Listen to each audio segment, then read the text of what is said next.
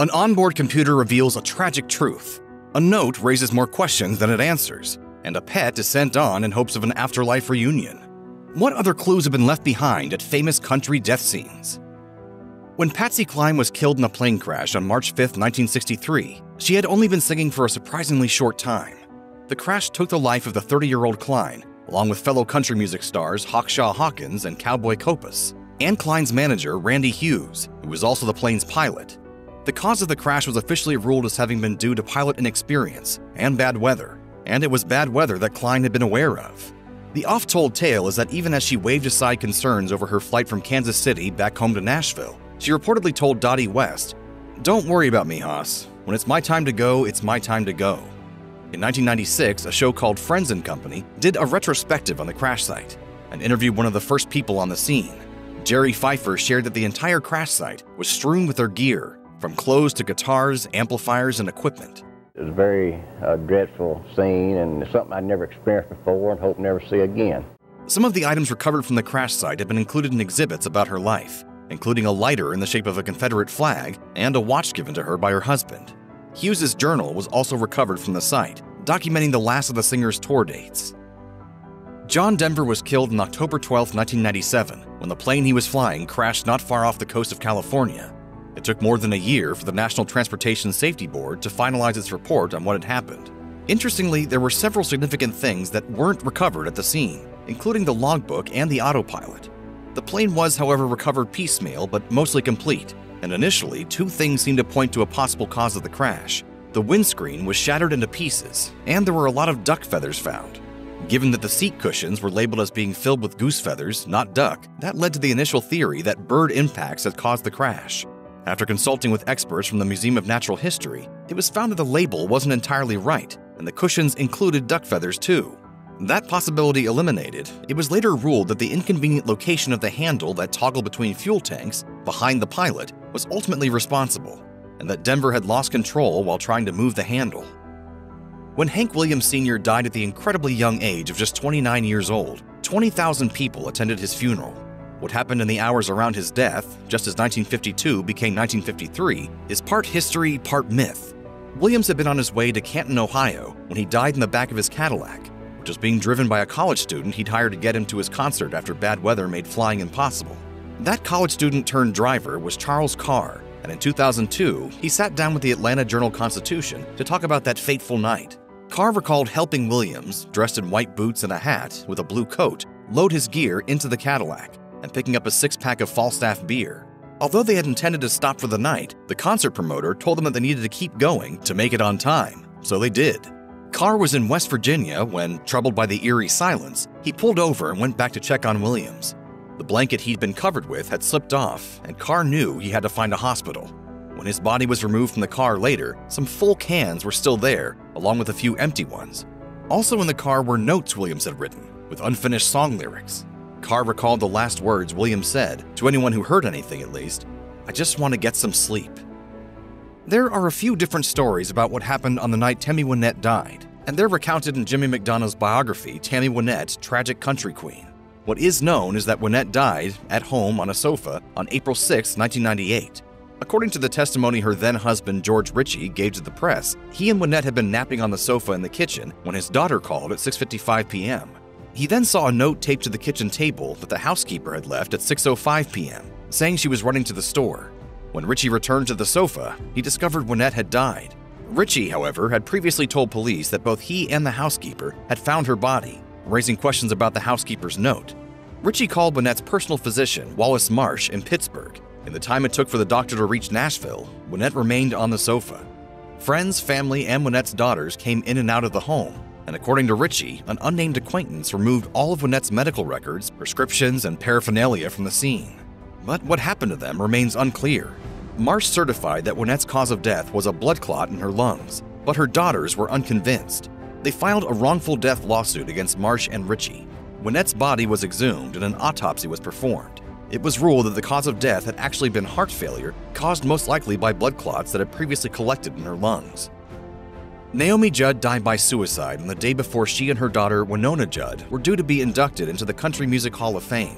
Her death started a very important conversation about how much the public is entitled to know and how much privacy should be respected. Not 2 weeks had passed since Judd's April 30th, 2022 death when her daughter Ashley Judd sat down with Diane Sawyer. Ashley said that she had been put forward as the family's spokesperson, as they knew that information was going to be made public and they wanted to speak before that happened.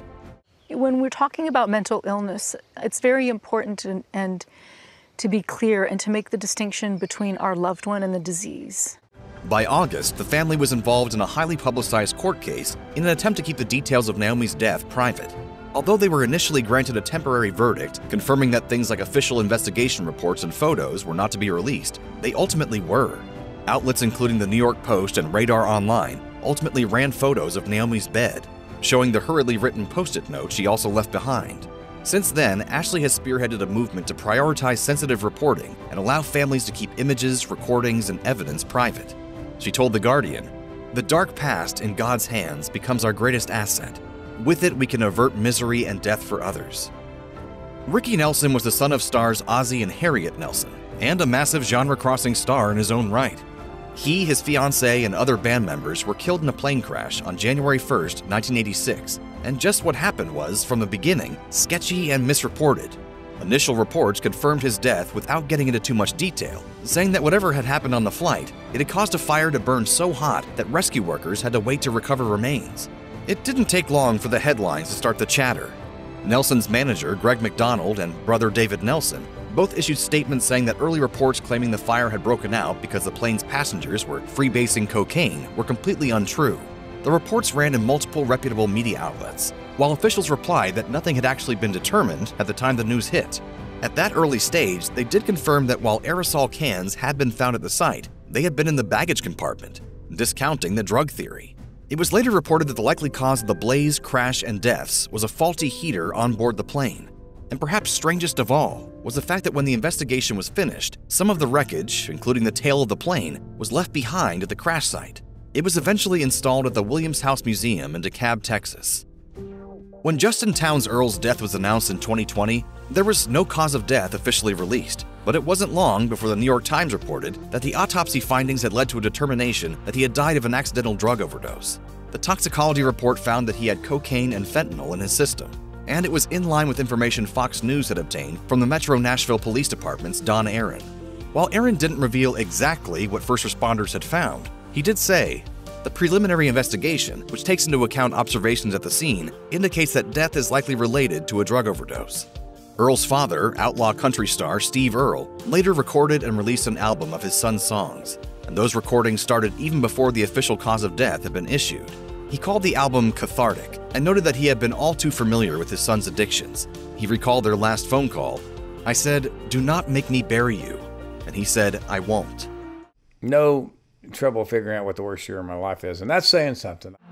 On September 4th, 2019, sheriffs and first responders from Taos County, New Mexico, responded to an accident scene involving 3 cars. 2 women were dead, and in a pre-investigation statement to Taos News, Sheriff Jerry Hogreff didn't pull any punches. At this time, I will say with most certainty that Miss Cruz was an innocent victim of this senseless crash caused by Miss Harris. Miss Cruz was 16-year-old Maria Elena Cruz, who had been driving home from work when the crash occurred. Harris was on her way to a music festival when she clipped the car in front of her and crossed into the opposite lane, hitting Cruz in a head-on collision. Making the story even more tragic is the fact that Cruz's father, a deputy fire chief, had been driving along the same stretch of road when he came upon the accident. Very traumatic for him to not know, but to respond anyway, and then find that it was his family member. Details of exactly what happened came from 2 places: Harris's autopsy and the onboard computer recovered from her car at the scene. While the autopsy revealed that she had been driving with a blood alcohol content of more than 3 times the legal limit, the computer revealed details just as telling. Harris's speed at the time of the impact with the first car was recorded at 102 miles per hour, and at the time she hit Cruz's car, she was clocked at 95 miles per hour. I have never in my entire life had, up until a certain point, never had a suicidal thought. After country music star Mindy McCready died by suicide in 2013, news outlets across the country recounted her tumultuous recent history, including her fight for custody of her son, arrest for drunk driving, her high-profile involvement in the 2010 season of Celebrity Rehab with Dr. Drew, and the death of her boyfriend, producer David Wilson. Her death came 1 month after Wilson also died by suicide, and according to reports, they were both discovered on the front porch of their home. Also found at the scene of her death was the body of the dog she shared with Wilson, and reports said that the dog had been shot and killed prior to her death. A friend of McCready's, Dan O'Hanks, spoke with E! News to explain that he didn't believe she had killed the dog out of despair, but love. Her discussions about leaving her life wasn't that she wanted to end her life, but she wanted to join David, and David loved that dog, and so she'd be taking the dog with her. Hanks also added that McCready had reached out to him the day prior to her death, and he said that it was an important lesson that everyone could take away with them. I wish I had been more alert to what it was. Everybody wants to reach out after the fact, but nobody wants to be there when it is happening. If you or anyone you know is having suicidal thoughts, please dial or text 988 to speak with the National Suicide Prevention Lifeline. You can also seek help by visiting 988lifeline.org.